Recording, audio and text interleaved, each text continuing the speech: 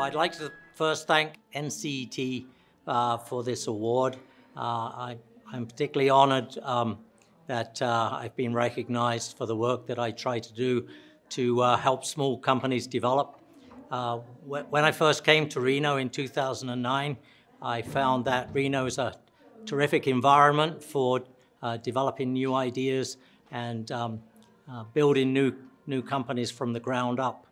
I got involved with the business school, the medical school, and various other organizations around town.